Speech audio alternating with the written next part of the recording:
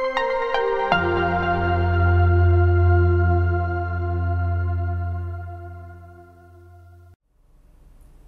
everyone, welcome again. Today we'll be talking about chemical monitoring and management and the ozone layer. But specifically this lesson, we'll be talking about the structure of the atmosphere. In previous lessons we've talked about what comes up, what is part of the atmosphere, but now we're going to talk about how that atmosphere is structured to serve different purposes for the Earth and its inhabitants. So here's a picture of just the sky and over open ocean. As you can see, there's already different segments of the atmosphere that you can see. There's the blue sky at the top, as well as white clouds, and each of those has a role as well as a reason why it's there. So in this lesson, we'll study what each part does and how it helps us as humans. So the first thing to note about the atmosphere and its structure is that it's definitely not a uniform object.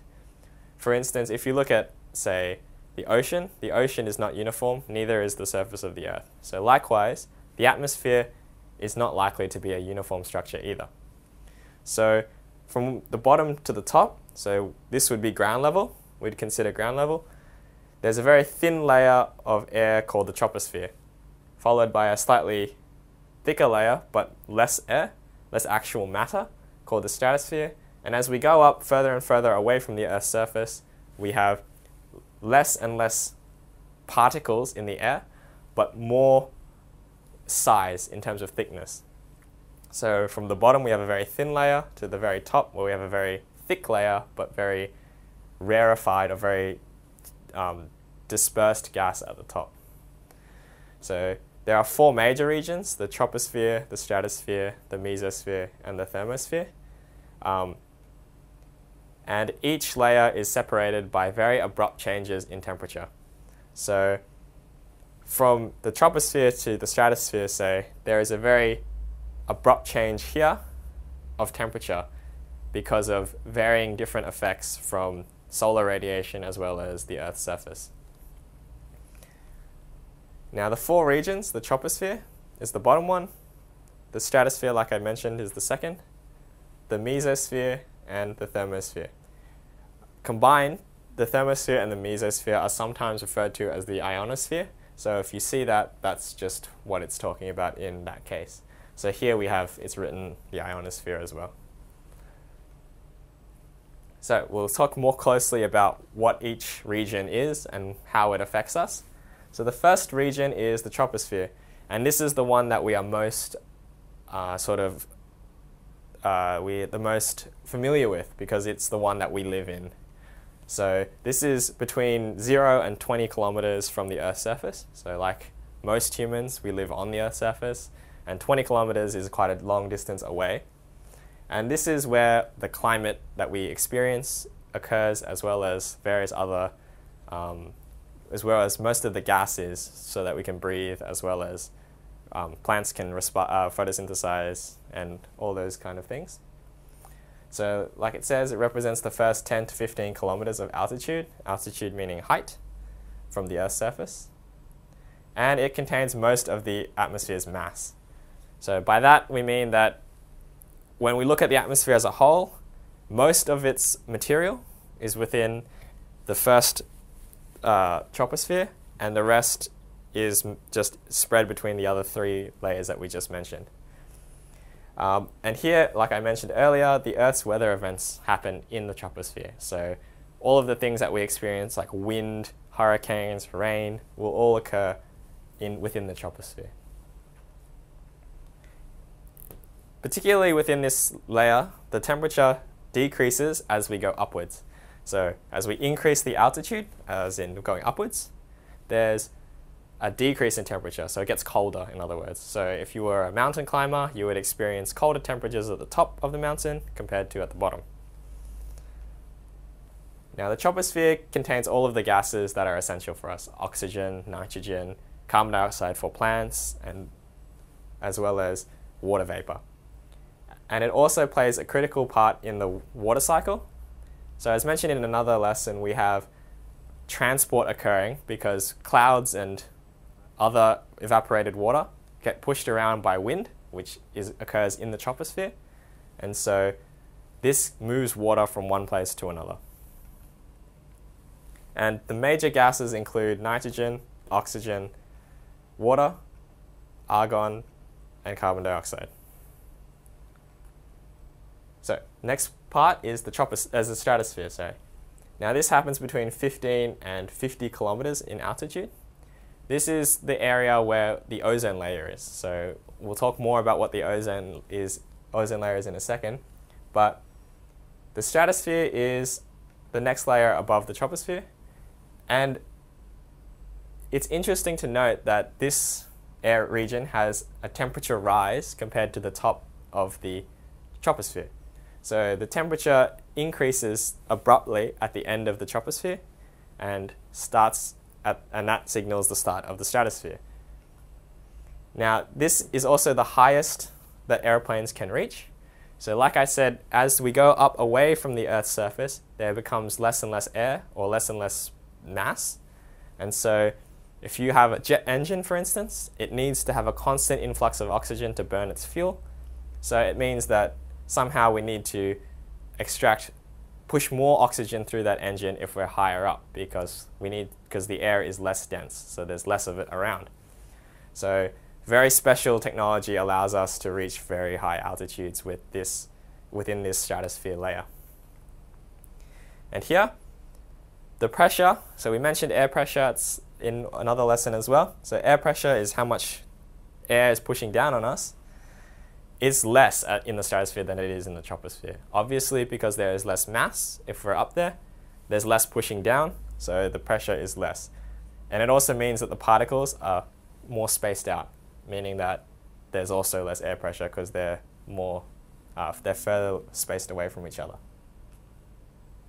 Now, the important gases in this region are nitrogen. So nitrogen kind of permeates all of the atmosphere, so it's obvious that it's going to be part of this layer. Oxygen, otherwise jet engines wouldn't work, as well as ozone. So we mentioned the ozone layer was very important, and so it is a major constituent of the stratosphere as well. Now the mesosphere and the thermosphere, or jointly referred to as the ionosphere, as I mentioned before, is the top two layers of the atmosphere. So from 50 to 85 kilometers above the Earth's surface is where this layer starts, and the thermosphere starts from anywhere above 85 kilometers. So it's a very, very high altitude area, but it possesses very little air. So the spacing between molecules is very, very large at these altitudes. So they're basically, you've got almost free particles flying around with basically no particles between them. So gases in this region include ions. So when the sun bombards the Earth's atmosphere with radiation, it tends to ionize some of the gases. So we get, oxygen ions, nitrous oxide ions, and other types of ions that just happen because we've got such high energy radiation occurring. We have single atoms because that radiation again continues to break down the gases present in the atmosphere. So we can have free atoms flying around in the ionosphere, as well as free electrons, because if we have ions, then those electrons had to exist at some point, so they act as free electrons. At lower altitudes, there'd be too much in the way to sort of allow these electrons to live stably. However, because there's so much space in these layers, these electrons can be stable to a certain extent. So with pressure, we mentioned that pressure decreases sort of when there's less air above us, but really what happens is it decreases exponentially. So as you can see this curve here, when we're at 0 altitude, it's at a maximum, and then decreases very, very, very rapidly as we continue to go up in altitude. So this is exponential decay in this case. Now, this is reflected by the distance or the amount of mass present in each layer. So the troposphere, the very smallest layer, and the one closest to this Earth's surface, has the most mass. So it has the highest pressure because there's the most sitting on top of whatever is measuring this pressure. Whereas as we go up, only 10 or so % of the atmosphere is above us, then of course the pressure must be less because there's less mass pushing down on our bodies. So another way of looking at it is using the mean free path. So the mean free path is if you imagine that you have particles moving around at random in the gas. The mean free path is the distance before two particles would collide through this random motion. So at sea level, it's very, very small. This is 10 to the minus 7 meters, the mean free path. So an atom could only, or molecule, could only travel 0.1 micrometer before it strikes another atom or particle. Whereas at an altitude of 120 kilometers, so way up this range, the mean free path is 1 meter. So 10 million times bigger than what it was at sea level. So the pressure is then reduced based on the mean free path. So this wraps up the theory of the structure of the atmosphere, as well as how each layer interacts with us, as well as how each layer interacts with each other to produce certain effects. And so we'll continue on to reinforce all this information with some questions. So question 6 in this case. Which of the following graphs illustrate the layered structure of the atmosphere? So here you have 4 choices, and so we'll start with A. We have the troposphere at the top, the thermosphere at the bottom, the stratosphere in the middle, and the mesosphere third. So this is wrong in the sense that while the stratosphere and mesosphere are in the right place, the troposphere is actually at the bottom and the thermosphere is at the top. So obviously this can't be correct. So B, so we have troposphere and thermosphere now in the right place, but this is still wrong because, like I just said, the mesosphere and the stratosphere were in the right place in the previous part, so these are now in the wrong place. C, we've got the troposphere at the top, so this must be wrong instantly because we always know the troposphere is always going to be at the bottom. And lastly, D, which is correct. The thermosphere is at the top, furthest away from the Earth's surface. The mesosphere is next, followed by the stratosphere and troposphere as we go down to the Earth's surface. So this is the most correct answer. Now if that's okay, we'll move on to question 7, which is what is the name given to the layer of the Earth, the atmosphere closest to the Earth's surface? So here we have the diagram from before. The troposphere is at the bottom and the thermosphere is at the top, so the answer must be the troposphere. So question 8 is, where in the atmosphere is the temperature highest? Okay, so when we talked about the atmosphere, the troposphere said that as we go up in altitude, the temperature decreases. Then there's a sudden abrupt change in temperature that jumps up when we get to the stratosphere. But where is it actually the highest? Well, it's highest in the thermosphere. So if you think of the words, or how to help remember this, thermo usually implies to me heat anyway. Or whenever I think thermo, I think something to do with heat. And obviously sphere just means sphere. So the thermosphere has something to do with heat, and that's how I remember the temperature. The next question is, obviously, why is it the highest? If it's so far away from the Earth's surface, that really is an interesting point to note that this would be the highest temperature. Now, in order to answer this, we need to remember what's happening outside at the very outermost part of the Earth's atmosphere. You have radiation striking from the sun, and this causes electrons and atoms and bonds to break. So the answer is, if it's closest to the sun, it's heated by solar radiation. So what we experience on Earth is much, much more filtered than what we experience at the very outermost parts of the atmosphere. So this outermost region is struck by a much greater amount of radiation than we are at Earth. So at Earth's surface level, so its temperature tends to be much higher than what we experience on the surface of the Earth. So physics students will be familiar with the concept of the solar wind. So that wind comes across and bombards our atmosphere, creating a high temperature region. Now, if we move on to question 9, we have compare the gases found in the troposphere, stratosphere, and ionosphere. So remembering that each layer has a different composition based on how close it is to the Earth's atmosphere, but also each layer has different composition for different functions. So firstly, the troposphere. Remember, it contains all the gases that we need to survive. So nitrogen, oxygen, some carbon dioxide, and water, with some amount of argon. So these four are required for life between plants and animals.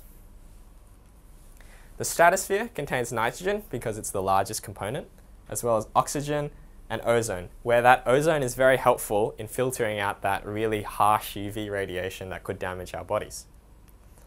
And finally, the ionosphere, which is the Mesosphere and Thermosphere combined together, have a lot of unstable particles like ions, electrons, and free atoms. We ordinarily wouldn't be able to experience these at Earth level, at Earth's surface level, but because there's so much space between atoms, between particles in this region, we can see the existence of these ions and free atoms and electrons. Now, if we move on to question 10, how does the pressure in the troposphere compare to the pressure in the stratosphere? Now, what we have to do is look at how the pressure varies in the atmosphere when altitude increases, because the stratosphere is, of course, above the troposphere. Now, the pressure decreases exponentially, like I showed you with that graph. That graph had a very steep decline as we increased altitude. Because the stratosphere is higher altitude, it has a much lower pressure than the troposphere at the lower altitude. So, of course, the stratosphere has a much lower pressure than the troposphere. So this concludes this lesson on the structure of the atmosphere. So today we've looked at the structure of the atmosphere, what the layers are, what each part does for us as living organisms, as well as we've looked at how pressure interacts with the altitude as we go up. So next week we'll look at what pollutants are going into the atmosphere, as well as how humans are affecting the atmosphere around us. So I look forward to seeing you at our next lesson.